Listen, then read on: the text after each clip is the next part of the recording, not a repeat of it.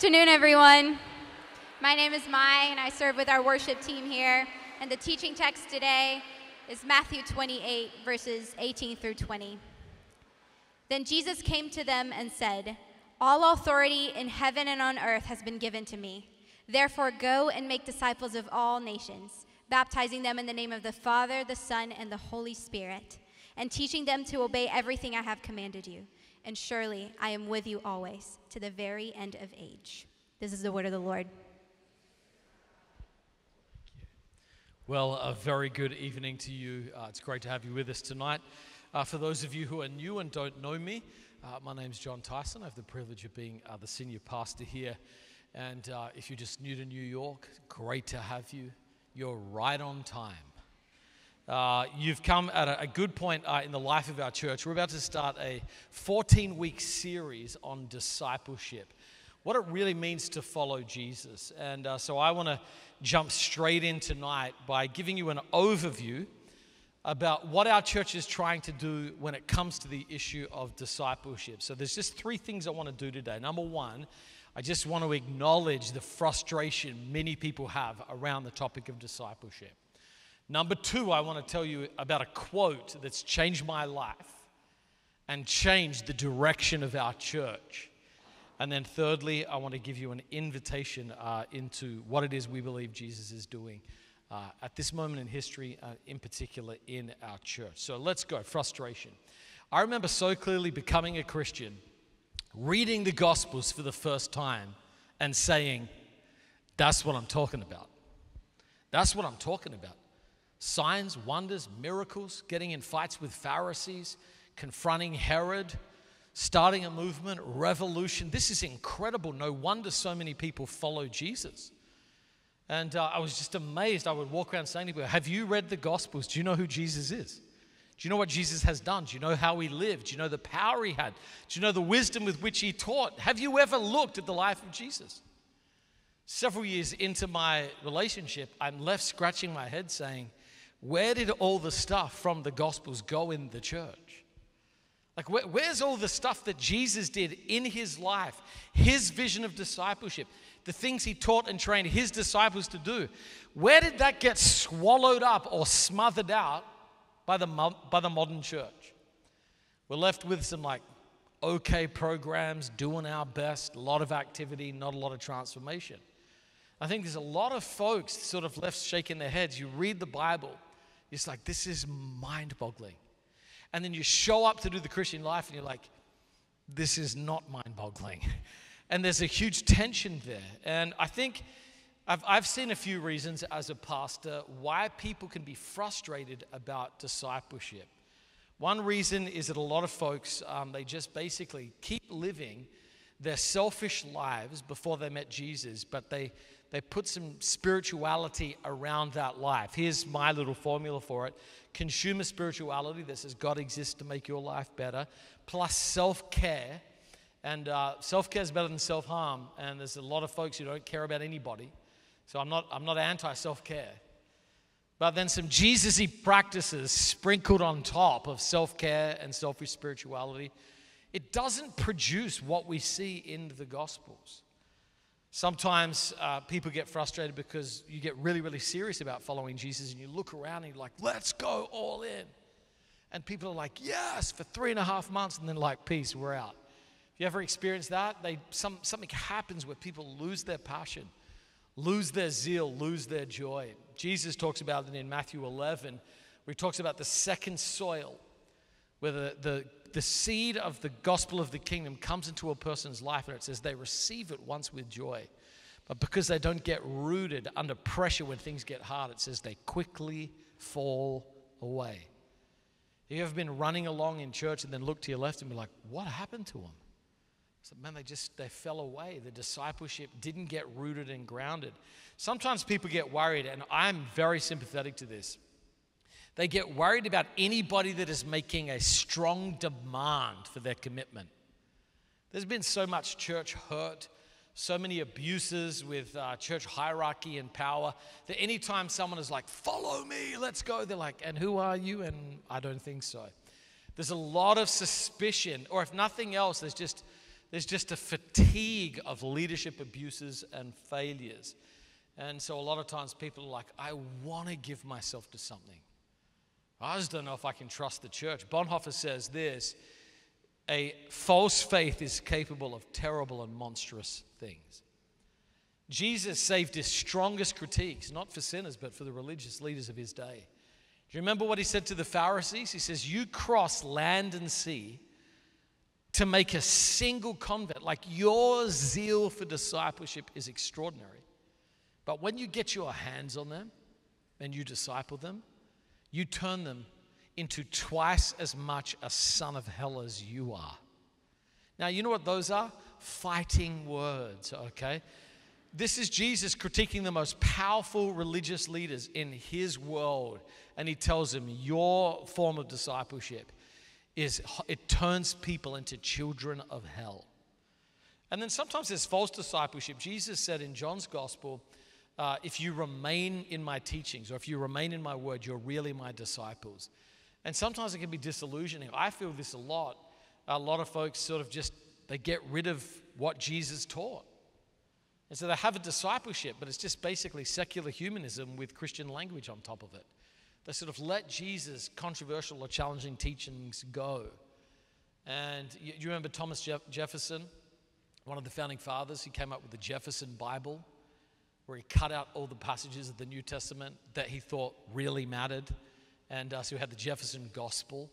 And it was just all the stuff he liked about Jesus made in his own image. And a lot of times that's what people do. They go to the Bible, they cut out all the parts they don't like, and they disciple themselves under something they feel comfortable with. That's not it. So it can be disappointing. You read the beauty of who Jesus is, the wonder of what he offers us in the gospel. You look around at church, life, faith, and discipleship, and you're like, what happened? And often this can be discouraging. And here's what I want to say to you tonight, okay? It's quite simple. The reason your heart says there has to be more than this is because there is more than this. A lukewarm, half-hearted, shallow, watered-down faith is not what God has in mind for you. And I promise that if you are aching for a wholehearted discipleship, you're going to meet a wholehearted God who is willing to train you and equip you and prepare you.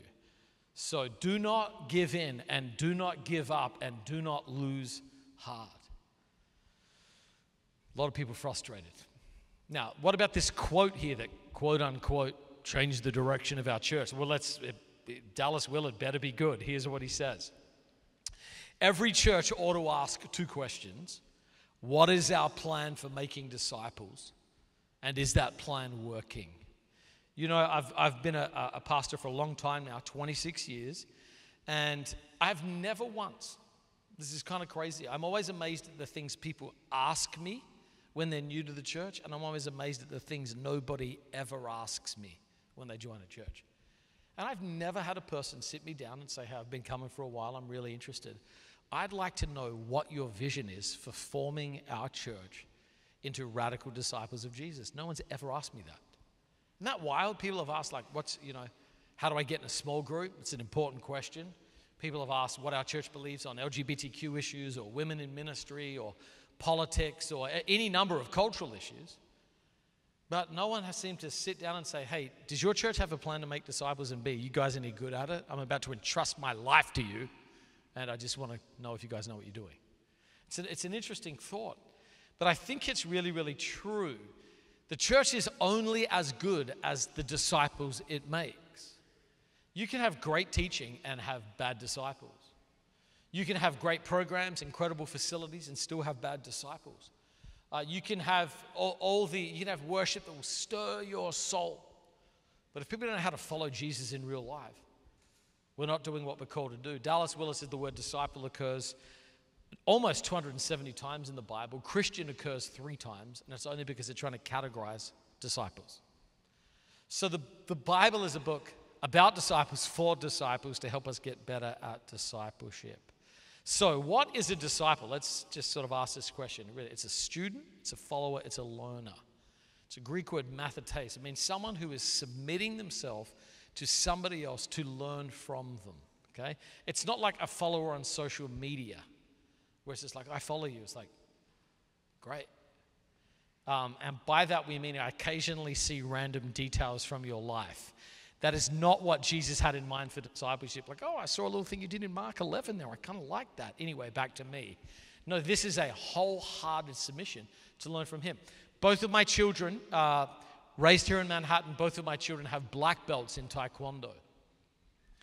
My favorite ever, my daughter was doing violin lessons with someone from Juilliard, and my favorite photo is her doing violin in a gi with a black belt. And when I went and watched her that night, and the instructor, I'll never forget his words, his amazing words. He says, everybody, fight like Haley. This is a ballet of violence, a ballet of violence. Sweet little Haley, she's so tiny, fierce. Now, here's what I was doing. I was investing in the future dating lives of both of my children with the black belts in Taekwondo. I was investing in late night commutes. But when they went into this little dojo, I don't even know what they call it anymore. What do they call them? Dojo? Whatever. They went to this school of Taekwondo, okay? They didn't walk in and be like, hey, listen, I just need you to know something. I'm not comfortable with belts. So I was wondering if you guys have patches. It's like, dude, we're doing belts. We're going to slap you with a belt when you graduate from one belt to the next. They didn't come in and tell the instructor, well, I know that you've got like a tradition that's a couple hundred years old or whatever, but I've really had a fresh few thoughts lately on punching, and I want to do it my way. No, they came in as white belts and humbled themselves, and they learned. And when they'd learned enough as a white belt, they went through a test and became a yellow belt. And they went all the way through to black belt. And so here's my simple process. Discipleship is more like that than it is doing whatever you want. It's not like getting a life coach who just sort of acts as a chaplain for you to do your thing well. It's a submission to learn how to live in the way of Jesus. Learning from Jesus, a disciple submits himself to follow Jesus. Disciples learn Jesus' words. It's amazing how many times I read the Gospels and I'm like, I didn't know that Jesus said that. I've read that 400 times, but I just missed that. The other morning, I was reading this. I'd never seen this. I used this in a sermon, but some of you weren't here. Here it comes again.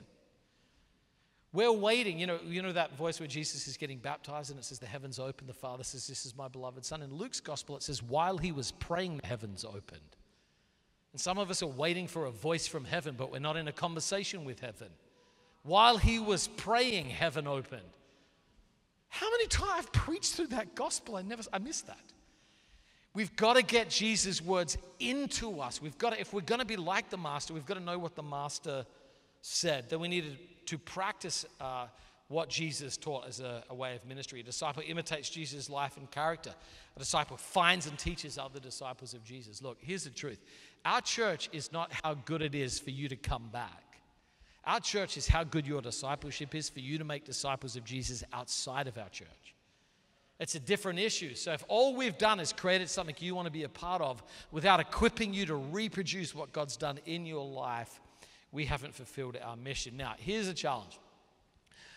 People have so many opinions about discipleship.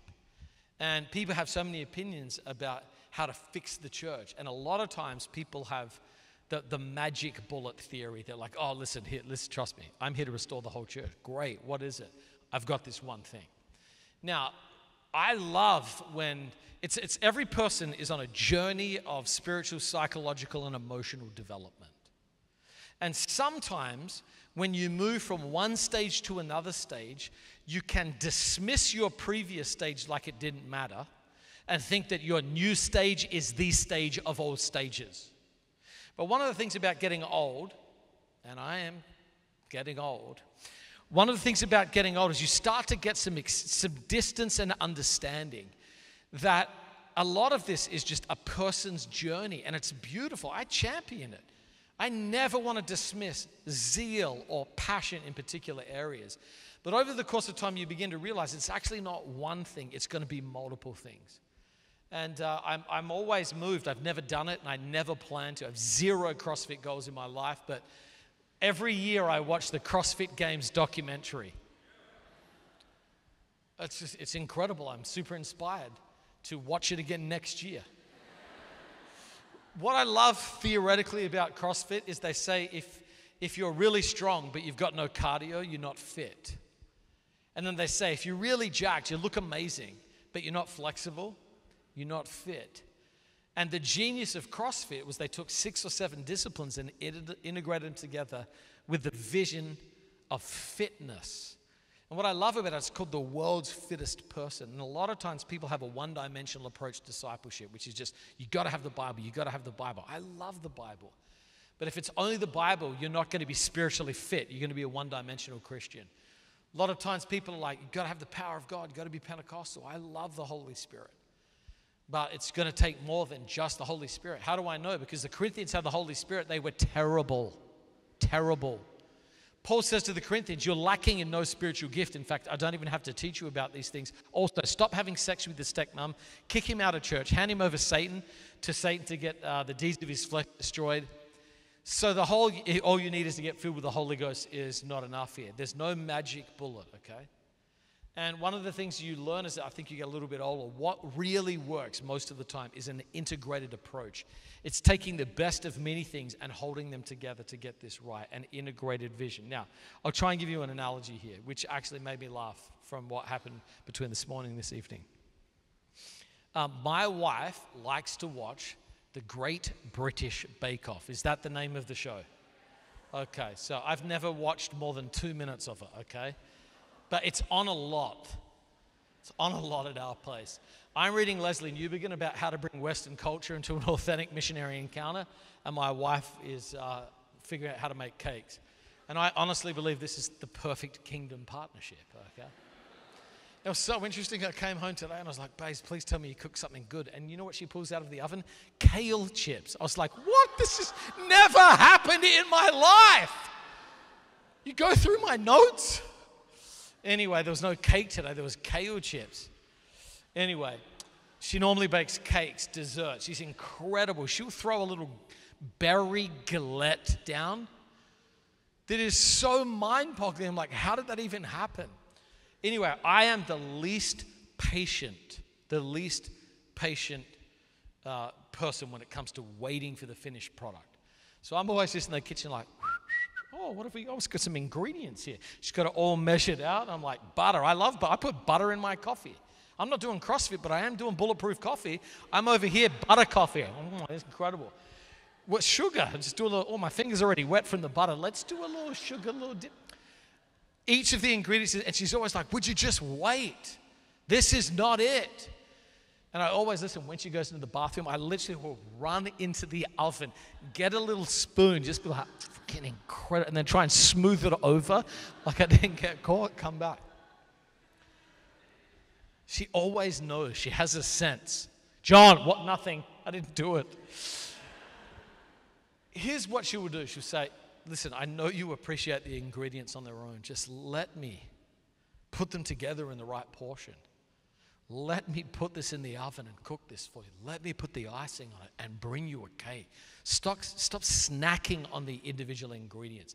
Let me bring them together. Now, I say all that to say, I think a lot of times the best kind of discipleship is when all of these individual ingredients come together in the right kind of atmosphere and environment with the right amount of time to produce something that is so much better than anything or any individual ingredient on its own. Our church calls this becoming a compelling missional disciple. This is our vision for you. When I close my eyes, when I pray that great prayer, the apostolic prayers, Ephesians 1, Ephesians chapter 3, when I'm praying for our church, I'm praying this, Lord, make our people disciples of Jesus. Lord, make them missional. Make them about the kingdom of God.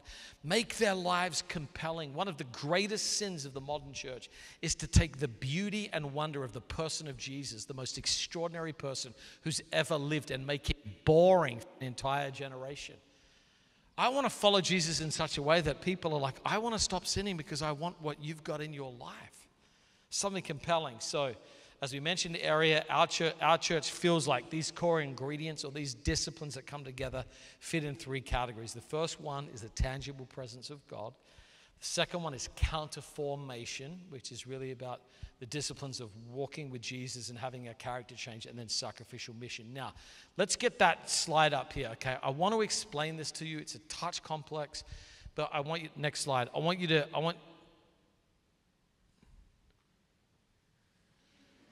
That's the slide, okay. It's a long way back there, okay? A lot of folks are they're all about, and I see this all the time. Someone grows up like in a Presbyterian church or a Baptist church or whatever. They get on the internet, they watch a prophetic conference, or they listen to a worship thing, and they're like, did you know that God still moves today? I'm like, yes. They're like, no, do you know? And I'm like, yes, I know. They're like, it's so good. They get so caught up in a fresh encounter with God, they think the only thing that matters is the tangible presence of God. And then sometimes, and if you get that, sometimes this leads to hyper-spirituality. And these people end up being more spiritual than Jesus, Paul, and the rest of the apostles. Paul's like, hey, Timothy, I know you've got a weak stomach, man. He doesn't say, I release an apostolic decree over your inner being right now. You know what he says? Have some wine, mate. Got a weak gut? It's probably the bacteria. You need to get a little wine. Be hyper-spiritual. Paul would do miracles, and then Paul went and made tents, not super glamorous.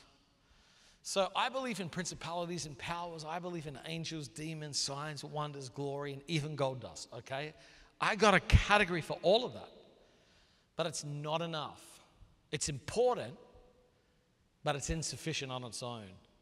Then counterformation, I think this is really important, but you do get some people, particularly you see this a lot, they come from the Pentecostal camps and they're like, dude, I just can't do a 4-hour sermon.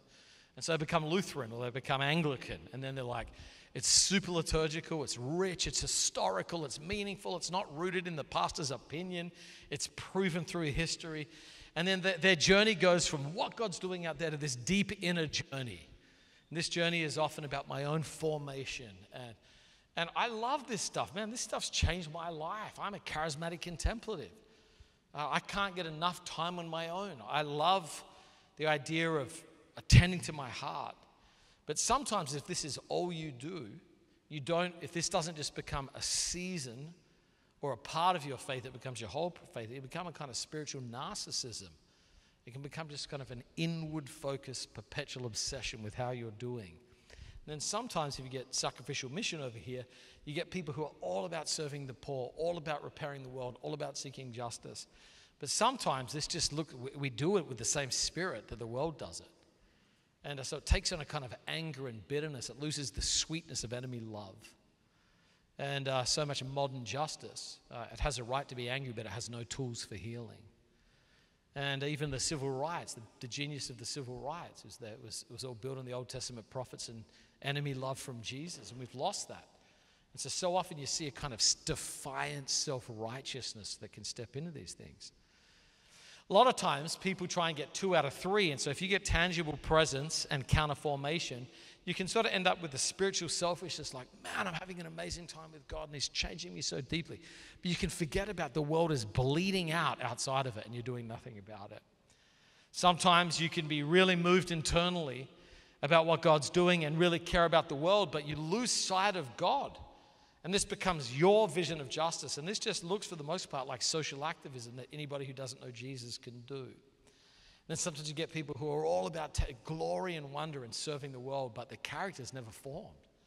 And so many ministries collapse inwards because there wasn't enough inner formation.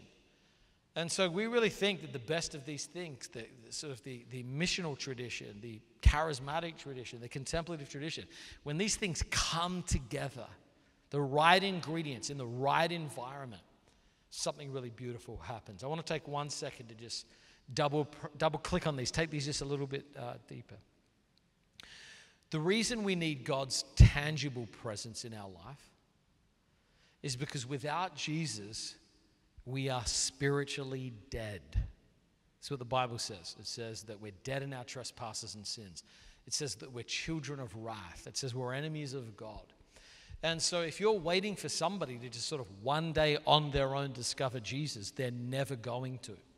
It always requires the pursuing love of the Holy Spirit to wake that person up from their sleep. I've been really focusing on my sleep, okay? I've got sleep tape now. I'm like taping my mouth up, breathing through my nose.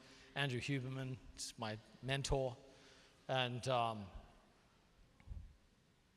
the thing, I've been having the deepest sleep of my life. It's incredible. I'm not getting any pay for the sleep tape or whatever. It's changed my life. My wife was up the whole night and got hospitalized, and I slept through it. She said, I didn't want to wake you. I was like, you didn't. I was out. I got the thing about being asleep is you don't know you're asleep when you're asleep. Have you noticed that when you're asleep, you're just like, you're out. When I wake up, I'm like, what did I miss? Christy, where are you? Nate's taken into the hospital? What's even happening? And here's the thing. When you're spiritually dead, you're not aware that you're spiritually dead. You feel alive, but you're dead. And so it takes an inbreaking of the manifest presence of God. There's a difference between the manifest presence, or the tangible presence of God, and the omnipresence of God. One of the omni attributes of God is that God is everywhere. The Bible says the eyes of the Lord are in every place, beholding the wicked and the good. There's that sort of terrifying but also comforting psalm where David says, where can I go from your presence? And the first part of that psalm is he's kind of terrified, he's like, if I can't even get away from you to sin in secret. But then he realizes it's comforting because even if he goes to the depths of hell, he's not going to be outside of the love of God. But non-Christians have the exact same access to the omnipresence of God as Christians do. And so everybody is living in the presence of God right now. Psalm 24, the earth is the Lord's and everything in it, the world and all who dwell in it. So this is God's world. These are God's people, whether they know it or not. The tangible presence of God, the manifest presence of God, is when a person wakes up to the reality that God is there. You remember Jacob, he says, sure, he calls it Bethel. Surely the Lord is in this place and I didn't know it. He's having a moment of awareness, which is what I'm going to speak on, spiritual awareness, next week. So I want you to see this. The thing that marks out disciples of Jesus is they have an awareness of the reality of the presence of God in their lives. Christians aren't people who just have a Christian worldview. They're more than just those who believe certain creeds. They're people who are living in the reality and intimacy of life with God. Jesus says, I'm not going to leave you as orphans. I'm going to send my Spirit. Jesus says, it's better that I leave than if I stay because the Holy Spirit is going to be so intimate with you. Jesus says, I'm with you. He's going to be in you. This is an extraordinary sense of promise. Exodus 33, in the Old Testament, the children of Israel are struggling to get the slavery out of them after 400 years in Egypt. They rebel against God, and God says, right, I'm going to start again with you, Moses. Then Moses ends up saying, look, if you don't get this, I don't want to go. He says, it's your presence that marks us out from all the other people on earth. Now, I've thought about this. In a place like New York, there's a million ways to mark out your community. You can put a flag up and everyone will know you're a part of a certain community. You can dress in a certain way and people know you're a part of a certain community. You can have a language different from somebody else and that will let people know I'm a part of a different community. You can go to a different neighborhood and people will have different kinds of foods or different kind of businesses. There's a million ways you can say to somebody, we are building a sociological category of differentiation. The children of Israel did this. Circumcision's a good start. Dietary restrictions, also a strong start. Moral law, strong start. Moses is like, it's none of those things. I don't want sociological differentiation. I want divine presence. If you don't show up as God with us, I don't want to go. This is meant to be a distinctive. And then in 1 Corinthians 14, Paul makes the case that church should be the place where when an unbeliever comes in, they say, sure, the secret of my heart's being revealed. This was Kitty's story. I didn't tell anybody about this word pride or whatever. And I feel like there's a God up there who sees my heart and knows me intimately. This is how I became a Christian. I didn't become a Christian because someone shared a traditional gospel. I ended up believing that. I became a Christian because I had all of these things I was wrestling with in my heart. I didn't feel like there was a single person I could talk to them about. On a youth camp, the youth pastor says, John Tyson, stand up, I have a word from God for you, and then reads my mail to me. And I just remember thinking, holy crap, this thing is real. Look, I've never shared that with anybody. How could he know? How could he know? That's what happens when God shows up in your midst. Listen, you were designed by God to walk in intimacy with him. You were designed to know the Holy Spirit as a person. Jesus says, my sheep hear my voice, they follow me. You're designed to be filled with the Holy Spirit, move in the gifts and power of the Holy Spirit. Read God's word and have it come alive and speak to you. You're designed by God to have power to overcome sin. You are meant to live in the tangible presence of God, not just the omnipresence of God. Second thing, counterformation. There's a myth that people have in the world today. It's like, oh, imagine being a Christian and like submitting to someone and letting them train you. It's like, listen, everybody's being discipled by somebody. A lot of people are being discipled by TikTok. The TikTok is not a good mentor, friends. I'm not anti-TikTok. I'm not on TikTok. Oh, I am, but I'm not active. Is that what you say? I don't know. Whatever. My point is, we're so influenced. We're following everybody. Why do you wear what you wear? You saw someone, I was like, I'll have some of that. You've built a fashion based on observing other people. So we have to realize that there's no such thing as non-discipleship. There's only choosing who you're going to let influence you. The Bible says that apart from Jesus, that we're not just like a little bit, like sin is not just like I've got a bit of a cold in my soul. Sin is like stage 4 cancer that you cannot recover from. It's spiritual death. It's a condition you cannot heal yourself from. It's to fall short of the glory of God. It leaves you with a glory deficit that you long to get. Affirmation, relationships, sexuality, money, all to fill the deficit that you're not enough. That's what sin is. It's falling short of the glory of God. So if we're going to, and it has a profound impact on us, look at how it deforms us. This is what Paul says to the Ephesians, talking about what they used to be like. They are, and let's put the one up with the orange quotes. Next, I think it's the next one. Next, that one. They are darkened in their understanding, separated from the life of God because of the ignorance that's in them due to the hardening of their hearts. Having lost all sensitivity, they've given themselves over to sensuality so as to indulge in every kind of impurity, and they're full of greed. These are strong phrases. Indulging in impurity, giving ourselves over to sensuality, darkening our understanding, separated from the life of God, ignorant, hardened hearts. And this spiritual deformation ends up wounding us, filling us with lies, creating idols, next slide, idols that we worship, addiction practices, systems that we get stuck in, under the control of Satan, slaves to ourselves and caught in sin. But Paul's going to go on in the next verse and then talk about counterformation and how Jesus changes us out of that. Look what it says. That, however, is not the way of life you learned when you heard about Christ. I think it's, keep going. Next. Keep going. Can we have a round of applause for whoever's doing our slides back there? They're in another room. They're in another room. So this is what Paul's going to say. That, however, is not the way you learned. That's not the way of life you learned. It's a way of life. When you heard about Christ and were taught in him, accordance with the truth that's in Jesus. You were taught with regard to your former way of life to put off your old self, which has been corrupted by deceitful desires, and to be made new in the attitudes of your mind, to put on the new self, created to be like God in true righteousness and holiness. So the great work of formation is to make sure that we're being transformed out of the way of the world, out of our brokenness, into the image of Jesus. Where there was wounds, there's healing. Where there was lies, there's truth. Where there was idols, there's worship.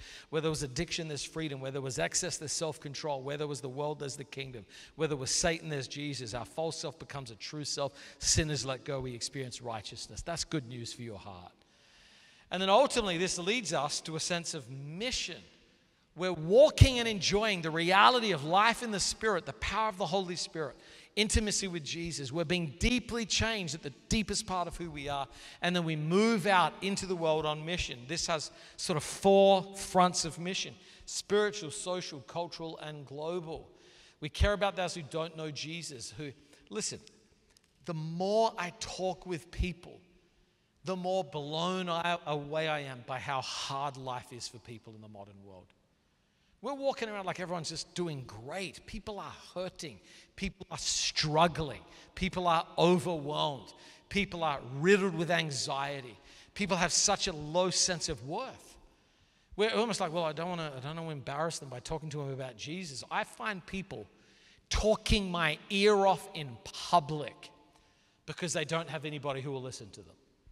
People are in desperate need of love and care, so we should care about them.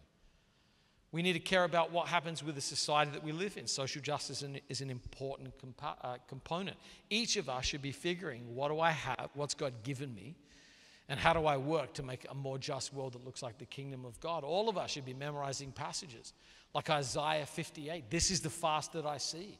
The church wants to recover its sense of righteousness and influence. It says your light will break forth when you really begin to care about the poor. Culture. A lot of times people think that their job doesn't matter. You know, your job is like where you make the money to give to the church. This is wrong. Your job is the primary way you bring the kingdom of God into the world. You've got to have a sense of vocational calling. You've got to figure out how your job is moving towards the kingdom of God in our world. And we need to care about what God's doing around the world. You know this, but this is where God's called us, but this isn't where the action is.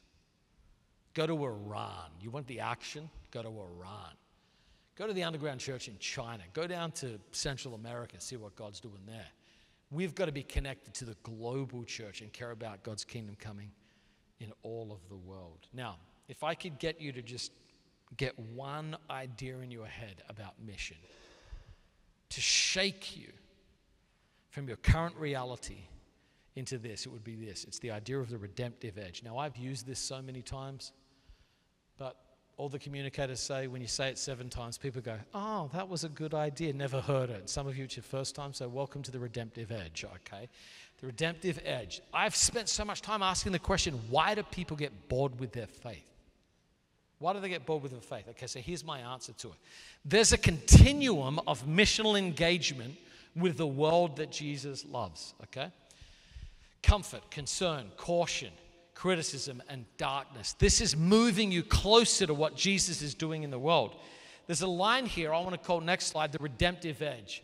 And the redemptive edge, next slide, is where most of Jesus' mission happened. Have a look at this. Jesus lived in a place of almost constant criticism. He's eating with sinners, makes everybody angry. Angry. Okay, spends time with women, makes people angry. Critiques the Pharisees' traditions, makes people angry. Chooses the wrong disciples, makes people angry. Says discipleship is too costly, makes people angry. Brings the wrong people in. Everybody's criticizing Jesus, but it gets worse. Jesus doesn't say, oh, let me go back down to a place of comfort where I'm dealing and doing things that you all already affirm. Jesus starts moving even further into the darkness. Next slide. Jesus goes to Samaria, the place that good Jewish people would never go. Jesus goes to the Decapolis, which many scholars believe was the faraway land the prodigal son ran to. Jesus goes there twice. Jesus is on the road to Emmaus when his disciples are walking away from him. Jesus sends the Great Commission, isn't stay in Jerusalem, build a sweet neighborhood, and go deep together. Jesus is like, get to the ends of the earth. The book of the Acts is the gospel going into places of increasing darkness. And church history, the church is at its best when it's reaching in the darkness to bring the light. Now, next slide, most modern discipleship is set up right here, which is like, I really like what I'm doing, and just a little touch of excitement, just a touch of, just making people slightly nervous. Here's what Leslie Newbegin says. The deepest motive for mission is simply the desire to be with Jesus where he is. And where is he? On the frontier between the reign of God and the usurped dominion of the devil. Most discipleship is boring because Jesus isn't doing much there. I think Jesus is looking at most people in their comfort and being like, I'm bored too, dude. Come on. So the goal of discipleship and mission is to close that gap between American comfortable Christianity and where it is that Jesus is really working. Now, here's the good news. Ready? The beauty of New York. You don't have to go on some missions trip. You just have to go to 9th Avenue. I mean, it's right here. There is so much heartbreaking need around us. All you got to do is be awake and have courage to lean into it. Compelling missional disciples, that's our heart for you. So I want people who have transformed minds, believing what Jesus believed. Transform character, becoming like Jesus. Transform relationships, loving as Jesus loved. Transform practices, living as Jesus lived. Transform service, ministering as Jesus ministered. Transform influence, leading as Jesus led. Now, listen, I'm aware that at this point, it probably sounds like I'm asking you to quit your job, raise money full time so that you can pray 9 hours a day and then meditate quietly on your own evilness and then serve the poor and then raise the dead and then do a lot of mission trips, okay? So some of you right now are like, well, I can't do that. But I was at a party last night, a farewell party in the Upper West Side for a guy named Will. Will's here somewhere tonight. Yeah, there's Will. Will rolled into our church and started believing in our church when there wasn't that much to be a part of or believe in. You know when people show up and they're like, I quite like it here, and I'm like, really? I mean, no, of course, I love it too. Really? And I was just thinking, next slide here, a little close up. I was just thinking, Will's getting ready to go back to London after a glorious 7-year run here in New York, going back to London. And I want to use him as an example of a compelling missional disciple because many of you will leave here in a few years. And I want you to see the kind of legacy that's possible if you lean in. So I'm thinking about Will's story. And our church is like, now we got to rally people to mission. So we wrote this course called the Missional Life Course. I was like, I want to debut this course. And Will's like, I'll help with that. And I forgot, not only was he in it, he hosted it in his apartment, so that was a good start. And then it was like, hey man, we need to figure out how to reach non-believers. Like we've got Alpha going, it's going okay, but we need help. And he's like, well, very humbly, very British, very humbly. Well, I did work for Nicky Gumbel, who sort of popularized Alpha on planet Earth, okay? And so direct access to the guy that sort of scaled it. And so he helped us get Alpha up and running. And then we needed leadership coaching for our leaders. And he says, well, no, I'll help design like a leadership coaching thing. And then we needed help in small groups. And he said, well, I'll run a small group. And I was going through all the areas of our church. Need help with prayer? Well, I'm happy to pray for people. And I was just like, there's barely an area of our life that doesn't have his fingerprints on it. I went to his farewell parties, a bunch of people I knew, a bunch of people I didn't know. I was like, what an impact. And you're like, wow. That's what happens when you work at a church. The thing is, Will works at Google. So he's like, he didn't do all of this. He did all of this while working at a job at a not that easy to work out place. And he did all of this out of a vision, just saying, Lord, here's my life. Use my life. I want to be a part of this work you're doing. And I want to tell you, some people leave the city and sadly all they did was pursue their own dreams, struggle, and then go somewhere else cheaper. And some people say, I want to pour my life out and make a difference. And they leave with farewell parties where people pray over them for hours and thank them because they've poured themselves out. And it was just such a beautiful reminder to be a compelling missional disciple is not to drop out of life and be a monk. It's to show up in your life wholeheartedly with a vision of what it is that God wants to do. Listen, you are the perfect candidate. You, not me. Yes, you, the perfect candidate to be a compelling missional disciple.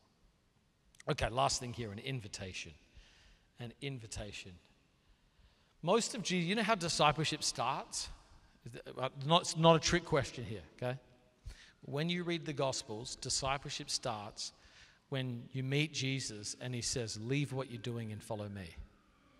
That's it. It's no trick question. Discipleship starts by saying yes to Jesus' invitation.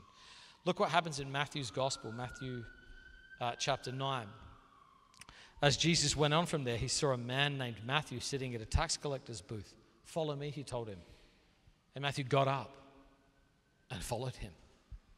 That's how discipleship starts. And you know how Matthew's life ends? Church historians are not exactly clear, but he dies a martyr. He goes to Ethiopia, preaches the gospel, and is killed for his faith. And how did his wife, do you think Matthew was like, you know what I'm thinking about doing? I'm thinking about being one of the founding apostles of the Church of Jesus Christ. I'm thinking about getting my own book and popping it in the Bible. You think he had any idea of the history-shaping influence that was going to come for his life? Here's what he knew. He was a social outcast. He had sinned against his people. He had a shame-filled identity. Jesus said, let's go. And he said, okay, this is an upgrade. I'm with you. And that's how discipleship works. And it changed his life. He said yes to a person. He said yes to a new life. He said yes to deep meaning and significance. So I want you to understand this. To say yes to Jesus is to upgrade your life in every conceivable way. The biggest lie, this is the thing that held me back from Jesus for so long. I was like, I don't want to give up what I've got. And I look back on it now and I'm like, what you had? What you had? You thought that was better than what Jesus can give you? Man, Jesus has been so kind to me. I had no plans to come to America, marry a hottie, have great kids, live up here. This was not on my little bucket list that I'm trying to check off, making me those kale chips, okay? This is not what I saw coming. But when you say no to Jesus, you limit yourself to your options. When you say yes to Jesus, you say yes to every available option in the kingdom of heaven. Trust me, it's better than what you can do. Here's a picture. This is a painting. This is the Calling of St. Matthew by Caravaggio. It's in a little chapel in Rome. I love this image. This image is so rich. I want to just zoom in a touch. Here you've got a man sitting at a table. Jesus is in the shadows. Actually, let's go to the next one so people can see who's who. Here's Christ calling Matthew. And here's Matthew sitting at a table. And I love this image so much. Jesus goes and talks to a kind of person that nobody would ever want to talk to. And he says to him, Matthew, do you want a different life? And he says, follow me. Now, there's so much happening in this painting that is absolutely beautiful. If you zoom in and look at Jesus' hand in this picture, what Caravaggio has done is taken God's hand that Michelangelo painted in the Sistine Chapel. And here's what he's saying. Here is God in human flesh reaching out to you. I love this, but Matthew's not sure. So God is reaching out, but Matthew's not reaching back. He's unsure. So then the next thing happens, it's absolutely amazing. He uses the finger of God from the Sistine Chapel, but he uses Adam's hand. And what he's saying is that Christ is understood as the second Adam. And so he's saying, listen, Matthew, you don't have to save yourself. You don't have to fix yourself. You don't have to come up with this yourself. He'll do it for you. All you've got to do is say yes. And so you've got this beautiful scene, and I love this. Look at Matthew's face, how he's been painted here. Next slide. He's sitting here like, he's got his hand on his chest like. Have you ever been in that moment when someone's like, you're in Central Park and someone's waving and you're just kind of like, did we do Alpha together 4 years ago and I've forgotten? And you don't want to turn around. And if you do, just walk away like nothing's happening. But you're just like, are they talking to me? It's just like that sense of uncertainty. Why would you be talking to me? And here he is, and he's just unsure. Jesus, do you mean me? I'm a tax collector. I'm an enemy of my people. I'm a traitor. I'm an outcast. Certainly, you're not thinking that I'm going to be one of the people you use to build your kingdom. He's got this moment of self-doubt. Next slide here. And he's got a choice he has to make. If you look closely, he's got his finger saying, is it me? And he's got one hand on the tax collection. He's got his hand on his money. This is his security. This is what he betrayed his people for, was for the money. And his whole destiny is going to come down to two questions. Jesus, did you mean me? And Jesus saying, will you let that go and trust me? Here's his whole life hanging in the balance right now. What will the answer be? And the most amazing thing, Matt's like, you can keep this. And he gets up from the table. And I love this phrase. It says he got up and he followed him. He got up and he followed him. Listen, you're the one that Jesus wants to use to be a disciple. You. Yeah, you. You, not someone else. Dude, last year, this is hypothetical. This is not me now. This is me pretending to be your voice. I want to clarify that for what I'm about to say. Okay. Dude, last year I got online, hooked up with a bunch of people. I was struggling. I was lonely. It was a bad place. God can never use someone like me. You. Dude, I struggle with doubt. Listen, I left out just because I didn't want to get into it. You know how the Great Commission starts? Jesus appears to them. It says, some doubted and some worshipped. And Jesus is like, okay, mixed audience. Anyway, go make disciples of all nations. He doesn't seem fazed. Your faith is not dependent on your faith. It's dependent on his love for you. So if you're wrestling with doubt, you're like, I could never be. You. You're the one that Jesus is saying, come on, get up. Get out of your sin. Get out of your old life. Come on, I want to use you. Listen, you have no idea how good life can be in the kingdom of heaven. Whatever dreams you have, whatever brought you to New York, whatever made you think, oh, this is the place where it's all going to be glorious and released, I want to tell you, it's a drop in the bucket of what God can do through your life. People say, are you ever going to deny your faith? And I say, I just don't think I can. Why? Because I'd be giving up so much. For what? The world? Bit of affirmation? A little bit of sin? I'm living that kingdom life. It's hard. What isn't hard? Life is hard, but it's glorious. So I want to say to you tonight, do you hear Jesus saying to you, come on, it's time to be a disciple? Maybe you've leaned back. Maybe you've been hurt by the church and you're like, I can't trust the church again. I'm not asking you to trust me. I'm not asking you to be my disciple. I'm not asking you to trust our church, be our church's disciple. I'm saying start with Jesus and work your way from there. Don't start with your doubts. Just start with God's love. Work your way out from there. So do you sense Jesus calling you tonight? Maybe you're here and you're not a Christian and you feel something honing in on you right now like, oh my gosh, I think God's talking to me. I think he wants me. Yes, he does. Jesus is the most amazing man who's ever lived. He's the central point of human history. Your life today, whether you acknowledge him or know him or not, is dated by his life and his death and his resurrection. And he has more for you. And so the question is, are you going to let go of whatever your hand is on? You're going to get up from that table and are you going to follow? Folks, our church is asking two questions. Number one, what's our plan for discipleship and is it working? And I want to say this to you, primarily because of how great you guys are. It's working. And we want you to be a part of it. We've got space for you at the table. Leave the table of sin and feast at the table of kingdom. We've got a seat for you. We'd love to have you join us. So I just want to pray with you tonight, just give you a chance to respond to God's word and maybe to the voice of Jesus. Maybe you're not quite sure of how you got to church tonight, and you're sitting here and you cannot believe how relevant this feels to you. By the way, how do you respond to Jesus? Here's what you say, okay, I'll follow. That's it. That's the big step. Leave whatever has been your preoccupation and give yourself over to him. And so, Father, I just want to say thank you for your word tonight. Jesus, I want to say thank you for entrusting us with your mission.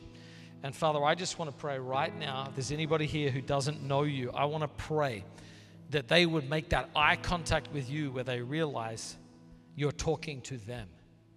Holy Spirit, I want to pray right now you would get into the deepest part of who they are. Call them from where they are to where you want them to be. Get up, leave the table, and go with Jesus.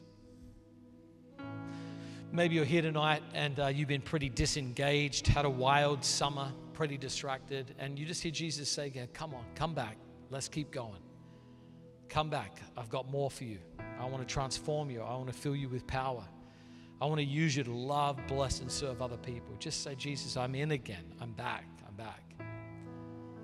And then maybe you're here tonight and you just want to freshly devote yourself to the person of Jesus. This week, just thinking through these things, I was just in the office. No one was there, just walking around, just saying, I'm all in. Whatever this life is, whoever I am, whatever my gifts are, whatever energy I have, whatever money I have, I throw it at your feet. Use my life, Lord. I know that this is not all that God has, and I want every bit of the inheritance Jesus died to give me. So maybe for you, it's just fresh surrender. Lord, here I am. I'm all in. So, Father, I pray in the name of Jesus that you would just cement in our spirits a vision for being disciples of Jesus. Jesus, we say yes to your invitation. Jesus, we say yes. We will leave whatever has been holding us back and we will follow you. Jesus, we will take up our cross daily and follow you. Jesus, we will lose our lives to gain our life. Lord, we will fall into the ground and die that fruit may be born. Jesus, we'll remain in you. Jesus, we'll love like you. Jesus, we'll obey your words, know your words. But we can't do it on our own. So, Lord Jesus, you who sent the Holy Spirit to empower your followers, I pray, send your Spirit, the Spirit of adoption, the Spirit of discipleship. Release it in our church tonight, that we may be more like Christ in the midst of a world who needs it desperately. And we pray this in Jesus' name. Amen. Folks, I want to invite you to stand to your feet. We're going to close with the worship time here. I want to say this to you. While we're standing, if you've sensed God speaking to your heart tonight, and you'd like prayer for something, these folks down the front here, these are wonderful folks. They would love to be able to pray for you. I know there can sometimes be power in just making a commitment, just coming forward and just saying, pray for me. And maybe you've made a decision to follow Jesus tonight. You're like, dude, I don't know what to do next, but I just said yes to Jesus. We'd love to be able to pray for you, help you on your journey. Maybe you feel stuck in sin and you want to be a disciple, but you don't want to be a disciple. You're torn. And you want someone to just pray for you. Just bring wherever you're at to Jesus and ask him for mercy. He will meet you and give you power. So don't be embarrassed. Don't be ashamed.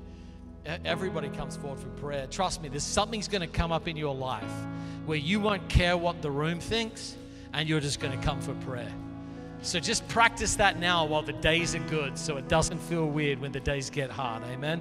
So anything you need tonight, why don't you come forward? We'd love to be able to pray for you, and let's lean in and respond to Jesus' invitation tonight.